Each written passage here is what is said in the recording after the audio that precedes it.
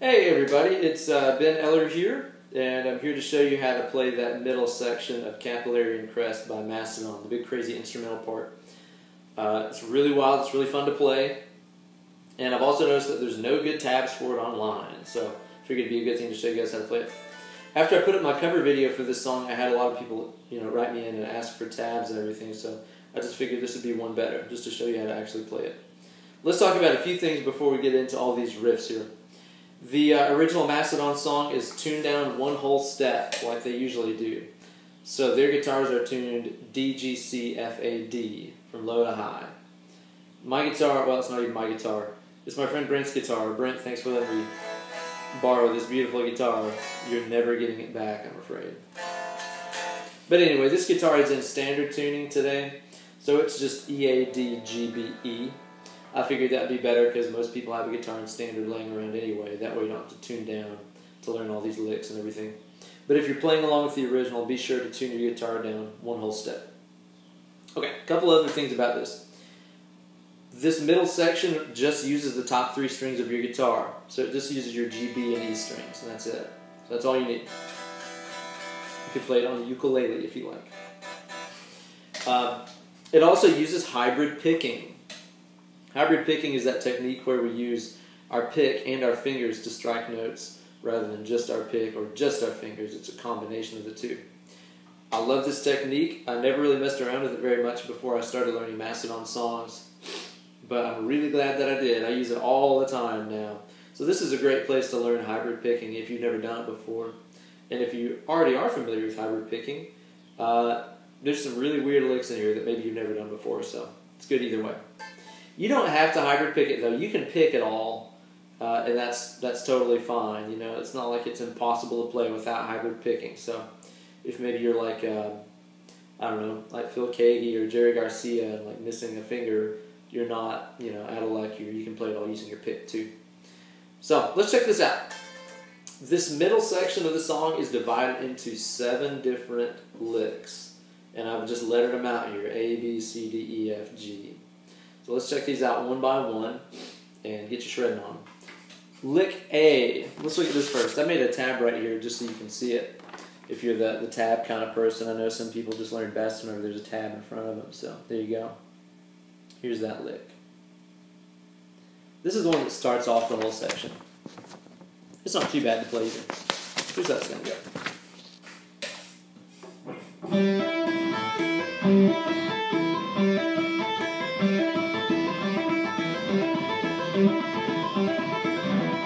This isn't too bad to play here. And again, this is a great one to practice your hybrid picking with. So just remember, if it's the E string that we're hitting, pluck it. So what you're going to do is start off by hitting your open G and hammering on to fret number 9. Like that. After you fret that note, pluck your open high E. So those are our first 3 notes. After that, fret your 10 here on the B. Then you're going to do the open E, hammering on to fret 8. Your fingers end up kind of outlining an A minor chord, which some of you guys might recognize as feeling like a D minor chord, just our regular D minor chord like we usually play. Hanger 18 chord right there. Just moved up the neck to 9, 10, and 8. So that's the shape that your fingers end up outlining, is like an A minor chord. So again, here's how lick A goes. Open on the G, hammering on the 9, open E string, 10th B, open E, hammer on 8. 6 notes, and it's in a triplet kind of pattern. Triplet, triplet, triplet, triplet. Triplet, triplet, triplet, triplet. That's it. Let's check out lick B next. Here's our tab for lick B. Moving along here. There we go. So there's B. So this guy right here is going to start off on our B string appropriately enough. There you go. Here's that sound.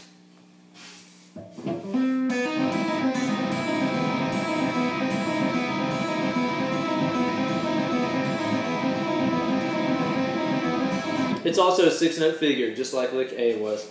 Here's the first 3 notes. You're going to start off with your open B, and then hammer that on to fret 4. The third note you're going to play here is right here on your 5th fret G. Sounds kind of spooky. So those are your first 3 notes there. 1, 2, 3. Triplet. After that, continue to hold down these 2 notes, and you're just going to arpeggiate your top 3 strings here. E, B, G. I'll kind of move that around so you can see it better. Maybe that way. So I start off with open B, 4th B, 5th G, pluck the open E, hit the 4th B, 5th G. That's it. Relatively simple little phrase. The challenge here comes in the way that you fret that B string, because if you fret kind of too low on your fingertip, you kind of end up choking out the E string. So you might end up with something that sounds like, with that E string being muted out. So be sure to really arch that fingertip up. That way you can hear that lovely E string ringing out like that and sounding nasty. So there you go.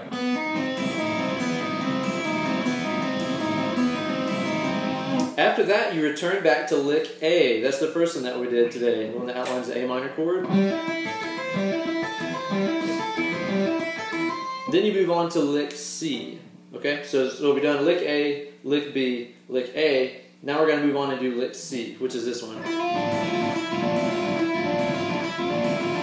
This lick has a lot in common with B that we learned a second ago, so be sure to have that in mind. Here's the tab for C, okay?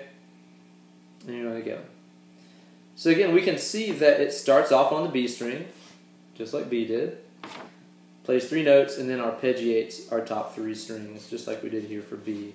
So these feel very similar. Check this out. You're going to begin here with the 5th fret B, hammer on the 6, play your 7 up here on your G. So now we're kind of locked into this chord shape right here. I've got this D note held down and this F note held down. After you have those, arpeggiate those top 3 strings, just like we did for lick B. So we do our first 3 notes, and then just pick what you got. E, B, G.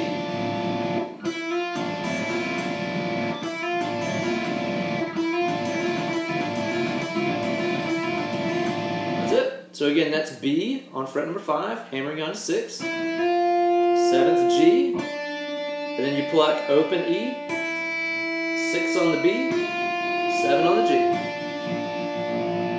I'll do that real slow again here.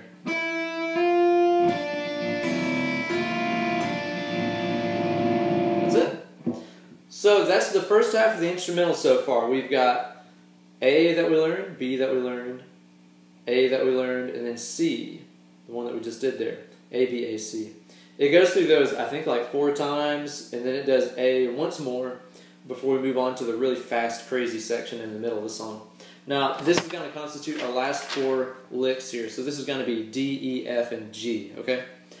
There's a kind of a trick to this, though, that makes it a whole lot easier. And instead of this being like learning 4 more licks, it's really only like learning 2 more. Because those same licks just get moved around the fretboard. So it's pretty simple. Here's D. This is kind of a long one, so I'll just kind of slowly scroll this across here for you. So let's see, here we go. Starts off there on our E string. Okay. And then the second half of the riff right here. Might be able to just pull that out so you can see the whole thing. Yeah, there you go. Hope that's visible. Might not be on your mobile device if you're using a phone or something, but oh well. We're going to go over here anyway. Here's how to play this guy. This is where things get pretty crazy and pretty fast. That's D. This is the one we're talking about now, is lick D.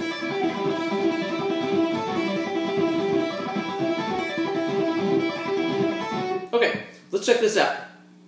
This lick I kind of break into 2 halves. So let's look at the first half of D. It's going to begin like this. That's the first half of lick D. What I'm doing here is I start off with my E string open, hammer on the 10, pull off, So now I've got those 3 notes all on one string, open, 10, open. Then I'm going to hit my 8th fret here in my B, then back to my E. There's lots of high E in all these riffs. So that's the first lick that you're hitting here. Now after that, you're going to play the 8 on the B here, 9 on the G, and then arpeggiate those top 3 strings, kind of like what we did a second ago. So again, that's 8 right here in my B, 9 on the G, then I arpeggiate my top 3, E, B, G. So the first half of lick D then is going to start off like this with our open 10 open thing on the E, and then our arpeggiation that we did.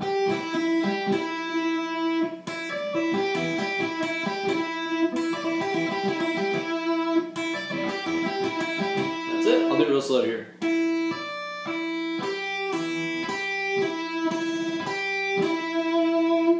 Okay, like I said, there's 2 halves to this riff. All that you have to do to learn the second half is move those very last 2 notes that we plucked up a whole step, so up 2 frets. So instead of going like this, those last 2 notes that we picked, just move those up a step, like this. Hear how the only thing I changed was those last 2 notes? That's all there is to it. First half, second half.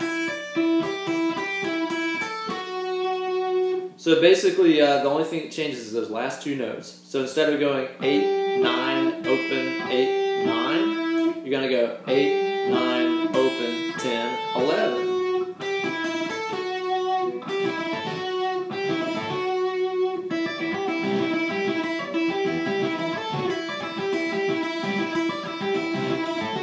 That's D, okay? Okay, let's check out E, moving right along here. E is pretty fun to play. It's a really weird sounding one. Starts off there on the B string. Let's see here. There we go. Here's the one we're talking about, E. It's got a little slide, some E string stuff, some pull off. It has some pull off. That's not funny.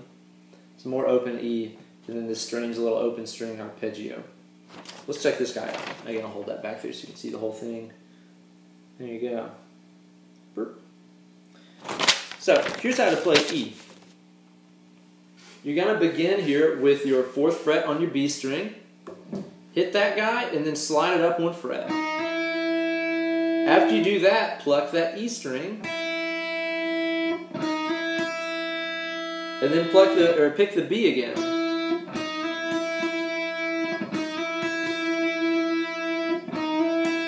After that, hit the 8th fret on the B, pull off to 5, open E, 5th B.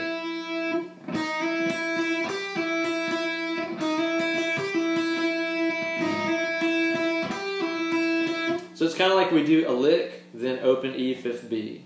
A lick, open E, 5th B. Slide, E, B, pull off, E, B.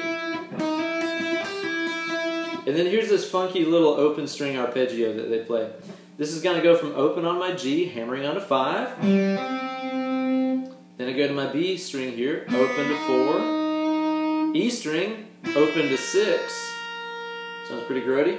Then back to the B string, just the way you did a second ago, open to 4. So that open string arpeggio is open 5, open 4, open 6, open 4.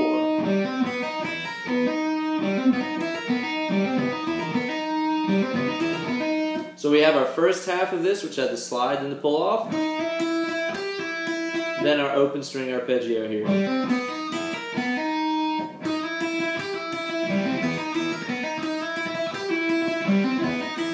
I'll do this real slow here for you.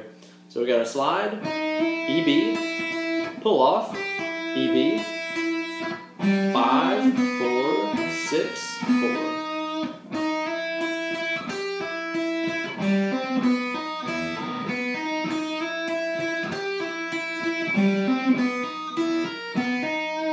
Basically it.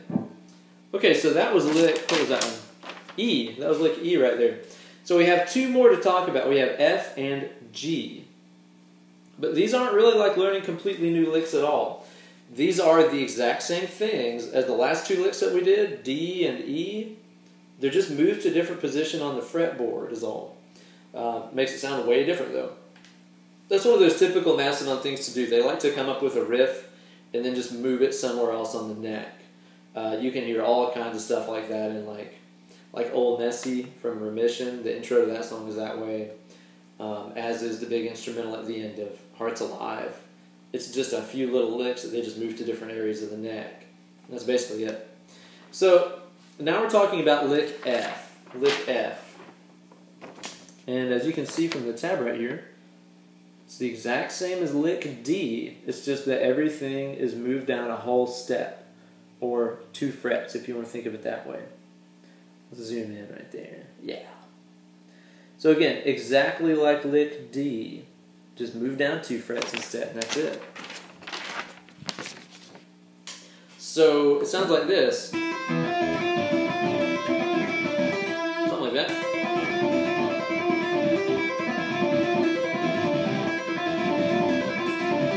Okay? Ooh. Here's how to play it. Again, lick D was this one that we did a second ago. Just move down 2 frets and you've got it. All the same fingerings, all the same intervals between the notes that you're hitting. Just everything's moved down 2 frets is all. So this starts off like this. Open, 8, open on our E string. 6 here on the B, back to that E string. And then we had that arpeggiation that we did. Open, 5, 7. Oh, I'm sorry. Open, 6, 7. Open, 6, 7. And then the second time around, remember, we move those 2 notes at the end up a whole step.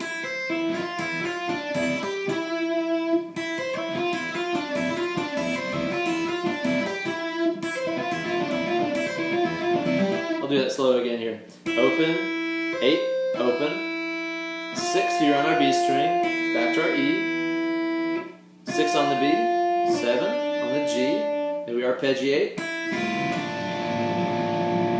Next time through we start off the same way, and then 6 on the B, 7 on the G, open E, 8 on the B, 9 on the G. So again, it's just those last 2 notes get moved up, and that's it.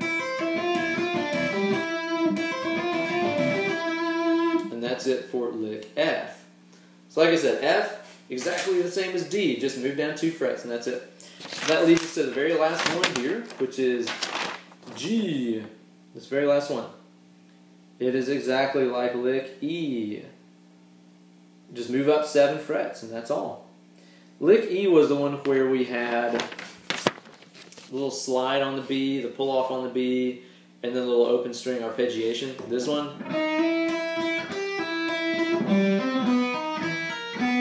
That one. It's exactly like that. Just slide up 7 frets. So instead of beginning on 4, we begin on 11. Instead of sliding to 5, we slide to 12. Like I said, all the fret spacing, all the intervals and everything are going to be exactly the same. Just move up the neck. Play the same lick. Kind of get a little closer so you can really see that.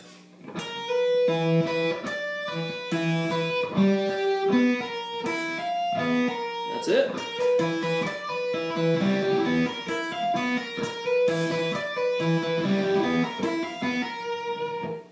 And that's basically all there is. That's all the riffs that are in there. You got 7 different ones. Go by them really, really, really quick, but it's not too heinous. So, yeah, I hope that helps and everything. If anybody has any questions, please feel free to drop me a message or put something in the comments there. If there's something I need to go back over, maybe something I didn't explain clearly enough. Or if you just have requests for other stuff that I should maybe do a little lesson on. But like I said, I hope that helps a bunch. I hope that's better than just giving you guys a tab. Maybe that'll give you a little bit more insight into it. Like I said, work on that hybrid picking stuff. It's fantastic. I can't quit doing it. Now that I've gotten used to it. All the high E string notes plucking. That's all you need to know. Oh, it's Zhora. Wow, hi. But anyway, I hope that helps a bunch. Apparently I need to go let my dog out now. And yeah, thanks for watching. Have a good day.